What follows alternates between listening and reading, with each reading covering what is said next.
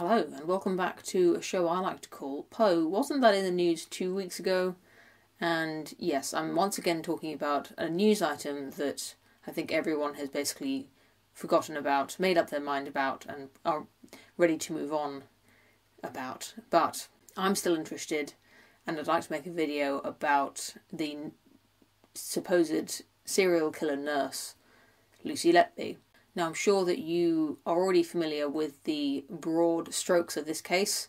7 babies in a neonatal unit died under Lucy Letby's care, and I think it was 2 years ago she was charged and convicted with murder, and was convicted of murder in all 7 cases, and will be spending the rest of her life in prison. Except that new evidence, well, maybe not new evidence, but new analysis of the evidence has come to light that may exonerate her, which is how she came to be in the news again. And I have been following Peter Hitchens' journey through this case since it first came to light. He has been periodically bringing up arguments as to why Lucy Letby may not be guilty of the crimes she was accused of, or at the very least bringing into doubt how certain we can be that she is guilty. And long-time viewers of this channel will know that I made a video years ago about the movie 12 Angry Men, where I used statistical analysis, just really basic mathematics basically, to analyse the evidence against the defendant in that film who was accused of killing his father. That was a rather light-hearted example of this sort of analysis, where I was just talking about a film and it didn't really have any real-life consequences. But in this case, there really is a woman serving time in prison for these crimes, and there really are family members of the deceased who I expect would rather just forget about this whole thing and not have it brought up all the time. So I will try to conduct this video with a little bit of decorum, and I'll also state for anyone who's not familiar with me that I'm not a statistician, I'm not a lawyer, a barrister, or any kind of legal professional. I'm an engineer by training and by trade, and I'm just interested in maths and numbers. So in this video I will not be going into any of the evidence, or what they call evidence, against Lucy that dealt with how she treated the parents, how she had a apparent morbid fascination with the deceased and their families. Heaven knows I'm not to be the arbiter of what is considered normal behaviour and what is the appropriate way to emotionally deal with difficult situations. I'm just interested in the question of, can we use statistical evidence in this case, or indeed any case, against someone to find out if they committed murder or not, or any crime indeed. In this case, all of these deaths, the 7 babies that died within a 13-month period at the Countess of Chester Hospital, where Lucy was working, and all of them died under her care. So from a statistical point of view, the first question that we have to ask is, how many deaths would we expect to see under an average non-murderous nurse's care in the Countess of Chester Hospital in a given 13-month period? I just want you to imagine that perhaps 200 babies would die in that hospital in that period. Perhaps 7 deaths doesn't sound like quite so much then, although it does sound very depressing and not a very nice fact to consider. We would also need to know how many other nurses were working on that ward and how many were attributed to this particular nurse, Lucy Letby, and how many were under the care of other nurses. So if Lucy Letby was responsible for these 7 babies in this 13-month period, and the other 200, well, not 200, but 183 babies were under the care of 2 other nurses, well, it makes Lucy start to look like a really good nurse and makes these other 2 nurses look a little bit suspect. But in this case it wasn't 200 other deaths, it was much less than that. Actually said in the footage, I realise now, how many deaths were in the 13-month period in the Countess of Chester Hospital, in the neonatal unit that Lucy Letby worked on. The number 15 was used a lot, including the 7 deaths that Lucy Letby was tried for. And I couldn't tell if that was total deaths or if that was the number of suspicious deaths or unexplained deaths that occurred on that unit in the 13-month period. Either way, I think it's 15 is a pretty good number to work with, which means that the 7 deaths that Lucy Letby was tried for only accounts for roughly half of the total deaths in those 13 months that she worked there, that she was apparently committing these murders. According to the available data that I've been able to find, there may have been, it seems, somewhere between 30 and 40 nurses working on that ward at that time as well. So make of that what you will. That's quite a lot of nurses to divide all those deaths between. The babies that were in Letby's care were far more likely to die than the ones who were under other nurses' care.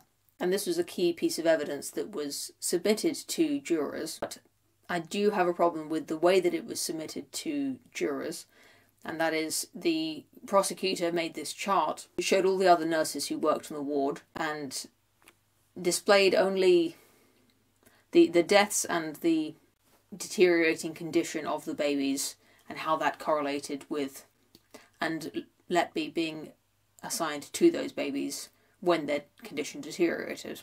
The problem is that these babies who died, these 7, were not the only babies that died while Lucy worked at that hospital. Although it's very sad to consider, the reason that the babies were in a neonatal unit to begin with is because they're very poorly babies and they need constant interventions just to keep them alive. And sometimes it just happens that everyone can be doing their job right and they can be doing it competently with the best of intentions, and babies do sometimes just die. But these babies, who presumably were not murdered because Lucy was not on shift while they died, or when their condition deteriorated, these babies were not accounted for in the prosecutor's chart of statistical analysis, because obviously Lucy was not on trial for the murder of these babies, so it didn't make sense to include them, except that it is very relevant from a statistical point of view. But specifically, it is what's known as cherry picking, where you've taken all of the evidence that makes Lucy look guilty, you've put it together and just discarded any evidence that might make her look less guilty. If you imagine another nurse who's in a completely different trial for the murder of, let's say, 2 babies within a 13-month period, well, they could make a chart of all the times that she was on shift. This imaginary nurse, let's call her Jill. Every time a baby died on Jill's shift, they added it to her chart, and although it ended up being less than Lucy's, it still looks pretty bad because Jill was on shift every time that baby was showing signs of medical trouble, and she was the only nurse that was present for both. And so you could do a statistical analysis for Jill that made her look very guilty. What I'm saying is that it's possible that Lucy Letby just got very unlucky, or maybe she was incompetent, or that led her to give a substandard care to these babies, let's say. But when you make a chart showing only the babies that died, it makes her look like such a terrible nurse that there's no way that it could have been an accident. This chart didn't show a list of babies that were in Lucy Letby's care who survived, for example. However, despite the prosecutors using slightly dirty tactics to convince the jury, that is the case in most trials, that if you are adept at using logic and identifying the logic of certain arguments, you might be shocked to hear the kinds of arguments that prosecutors trot out, or indeed defence attorneys. Barristers, lawyers, whatever you want to call them, they are not known to use absolutely rigid, ironclad logic to convince jurors, because unfortunately that's not their job. Their job is just to convince the jury, and the average juror is not going to be that adept at detecting inconsistencies, logical fallacies, etc. However, when looking at the statistical case against Letby, I have to confess that it is somewhat convincing. It makes it look like Letby must have been either incompetent or, I don't know, like mythically unlucky to be on shift for all of these deaths. However, again, back on the other hand, I am interested by this ethical question of how you could convict Lucy of murder under these conditions, because the way that the law works is that she was tried for the murder of 7 babies, but those 7 murders sort of happened as discrete crimes that she is being tried for separately. But if you imagine that there is a certain base rate of infant death that happens on a neonatal ward, it brings each of those individual cases makes it uncertain, because even if Lucy was a serial killer and she killed 6 babies, one of them could have just been an accident, just a natural death, and you wouldn't know which one or even how many of them there were. So when examining each case individually, you'd have to admit that there is doubt associated with each, but the overall pattern is one of a killer. By the way, if you're interested in learning about the prosecutor's fallacy, which is a specific statistical error that people often make regarding criminal trials, I suggest watching the video by Dr. Todd Grande that he released last week. I'll put a link to that in the description, because he goes through it in much more detail, so much so that I won't even bother to go into it myself, because he did such a good job. You might as well just watch his video.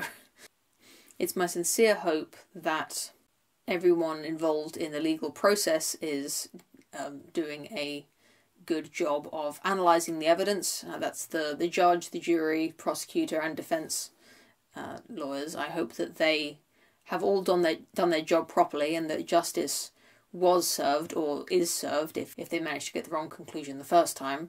I'm glad that this case is getting attention just for the fact that it's worth getting this right. There's a woman's freedom hanging in the balance here. I think that's all that I wanted to say in this video, and I'll just reiterate that I'm not saying that Lucy Letby is guilty, nor am I saying that she is innocent.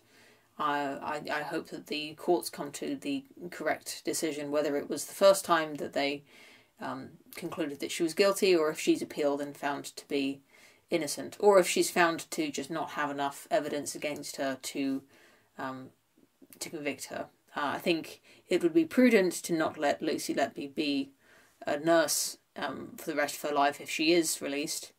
There are other jobs that she could have. Thank you very much for watching, and I hope I'll see you again soon in the next one.